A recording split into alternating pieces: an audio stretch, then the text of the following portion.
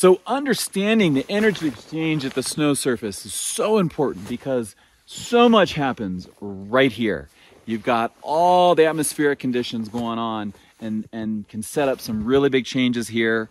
And it's hard because the one thing we can see is the sunshine, we can feel the air temperature, but there's so much more going on. And if you can learn to understand these processes, it'll unlock a whole new world where you see things happening that you never saw before, or even things that you have been seeing. You start to understand the patterns, why there's dry snow there and wet snow there, why there's a crust there, why there's surface hoar there but not there.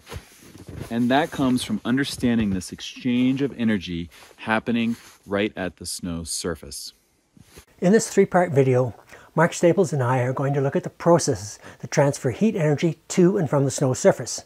In part 2, we will briefly describe how the energy exchange forms key persistent weak layers and their role in slab avalanche formation. In this first part, we'll briefly describe the ways in which heat can be transferred to and from the snow surface, and then we'll focus on the radiation exchange. It helps to understand the three primary modes of heat transfer or energy exchange going on out here. One is radiation, which includes solar radiation that we're all familiar with. It also includes long wave radiation, which is the exchange of heat between any two objects. With the snow, it's often a net loss to a clear sky, but cloudy skies can actually end up adding a net gain of heat to the snow. It can also be an exchange of energy or heat between rocks and trees or any other objects looking at the snow. The second one is convection, and that has to do with a moving fluid like generally wind, but it can also include rain or snow that can add heat to the snowpack.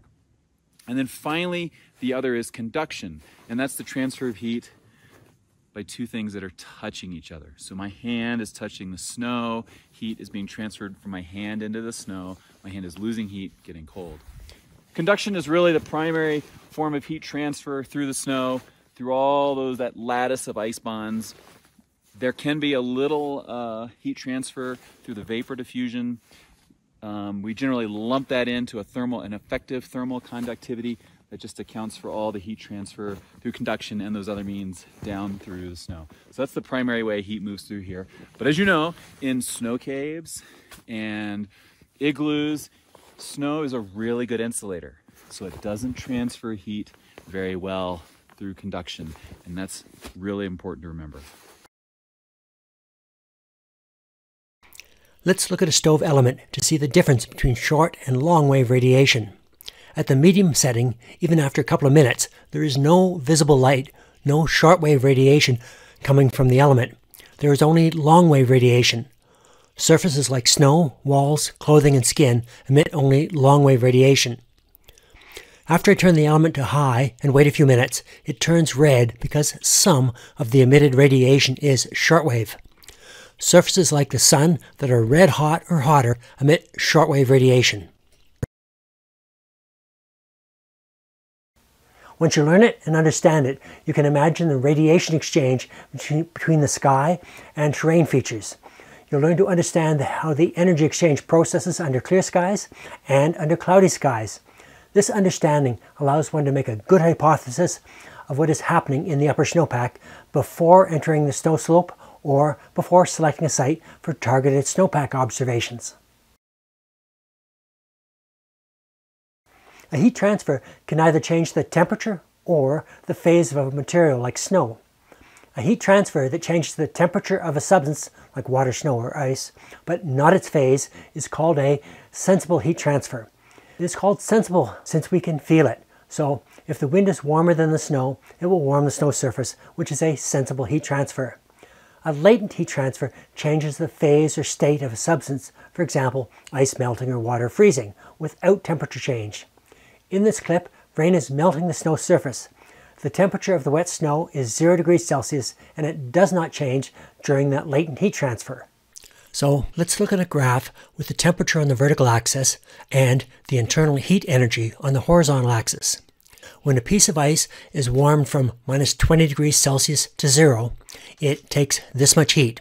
It's sensible heat. We can feel it, and there's no phase change like melting.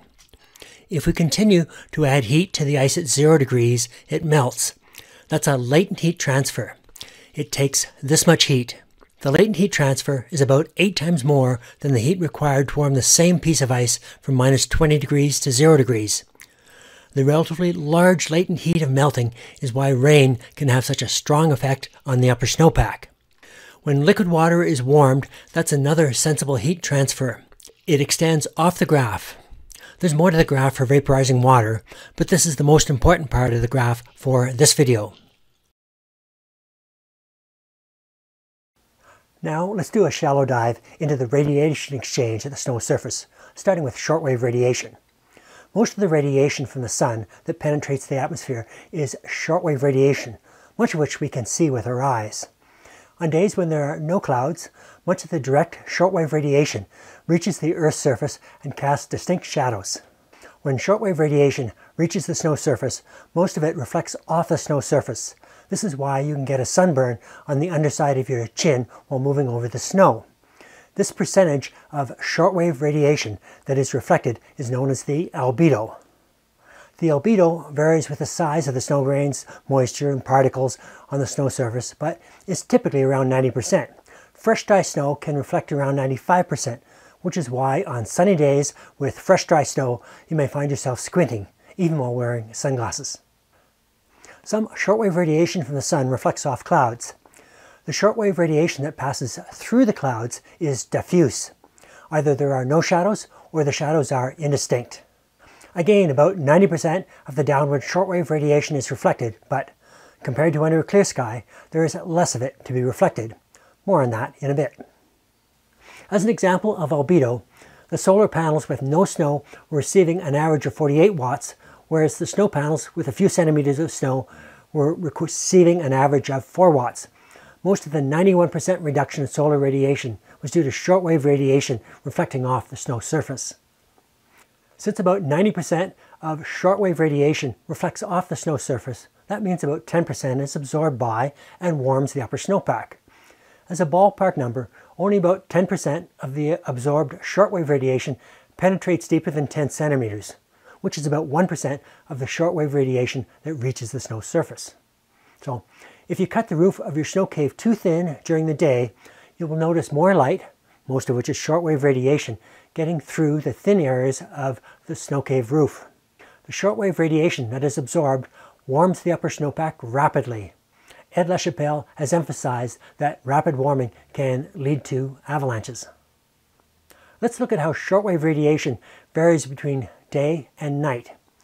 Shortwave radiation from the sky peaks midday and is negligible at night. Also, less shortwave radiation, sometimes only about a third, reaches the snow surface when the sky is overcast compared to when the sky is clear. Of course, the cloud cover often changes during the day. Let's look at how the shortwave radiation reaching a north-facing slope can change when the sky changes from clear to broken. So we've had some bright sunshine and direct solar radiation, and it was bouncing off of these north-facing slopes, but now with these clouds moving in, the clouds scatter the sunlight, and we get diffuse solar radiation. So now those rays of sunshine come down, they hit the clouds, and they bounce in all directions. And so now we're getting more solar input actually into these north-facing slopes because the sunshine comes down, hits the clouds, and then a part of it will then bounce down right into the snow. Okay, now let's consider long-wave radiation. Any surface that does not glow emits long-wave radiation, which we can't see with our eyes. On cloudy days, the upward long-wave radiation from the snow surface reaches the water droplets in the clouds and the greenhouse gases in the atmosphere. Some of this upward long-wave radiation is absorbed and re-emitted as long-wave radiation in all directions, which contributes to the greenhouse effect. On cloudy days, the upward long-wave radiation is often slightly greater than the downward long-wave radiation from the cloud base, so the snow surface is losing radiant heat. In other words, the combined or net long-wave radiation is negative. In this infrared image, the warm colors of the trees shows that the trees are emitting long-wave radiation. Also, there is long-wave radiation from the darker blue of the snow surface. Snow is a very efficient emitter of long-wave radiation. Its long-wave emissivity is almost the maximum value of 1, which is for an ideal black-body radiator. This is why the snow surface cools rapidly to a clear sky. Even when the sky is clear, some of the upward long-wave radiation is absorbed and re-emitted by the greenhouse gases, as well as by the limited water droplets in the atmosphere. When the sky is clear, the downward long-wave radiation is much less than the upward radiation, and the net exchange of long-wave radiation is upward. The snow surface tends to be substantially cooler than the air at night. In trying to understand this exchange of long-wave radiation, it's helpful to think about what the terrain or the snow is seeing. So in this case, this snow right here by me is looking up at this tree and exchanging long-wave radiation, specifically receiving long-wave radiation and heat from this tree.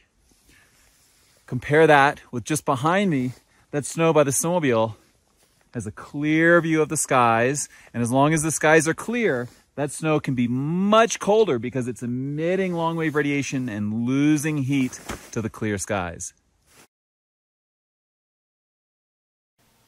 Now let's look at the temperature profile in the upper snowpack. In this example, the sky was mostly clear. The temperature profile is influenced by short and long-wave radiation exchange at the snow surface, as well as Mark mentioned, the slow conduction of heat within the snowpack. The snow surface temperature warms during the day and cools at night. This causes the temperature profile in the upper 20 to 30 centimeters of the snowpack to swing, which is sometimes known as the swan's neck. Here's an example in which the snow surface is cooler than the air under a sky with broken clouds. So we do see a big difference between air temperature and snow temperature. The primary reason is that snow loses a ton of heat to clear skies. Today we have a mix of clouds and clear sky. So what we're seeing is an air temperature of about -4 degrees Celsius. And then right here, where I've been measuring the snow surface, -10. So we have a 6-degree difference in temperature between the air and the snow. That's because the snow is losing some heat to the patches of clear sky, but the broken clouds are keeping doing that long-wave radiation exchange and keeping it from cooling off too much. Let's see how Mark's measurement compares with an independent study. This graph shows the difference between snow surface temperature and air temperature for various levels of cloud cover. In Mark's example, for a broken sky, the snow surface was 6 degrees cooler than the air, which is consistent with these measurements. When the sky was overcast, the snow surface averaged about 2 degrees cooler than the air, showing the net long-wave radiation was typically upwards. Under clear sky, the snow surface was often about 10 degrees cooler than the air, showing the strong effect of outgoing radiation to a clear sky. With few or scattered clouds, the temperature difference generally fell between the values for clear sky and for broken sky. However, the surface temperatures for this graph were measured in the shade, where shortwave radiation from the sun is reduced. Let's look at two examples in which the snow surface is in the sun. On this January day, the air temperature was below freezing. However, on this sunny slope, we skinned up through a few centimeters of moist, sticky snow. So this is an example when the absorbed shortwave radiation exceeded net longwave radiation and started to melt the snow surface. The sky remained clear during the following night, and the snow surface froze into a crust. Yeah, you know what that did to the skiing. When there are thin clouds, as in this photo, the snow surface can be warmer than the air temperature on sunny slopes and on gentle terrain.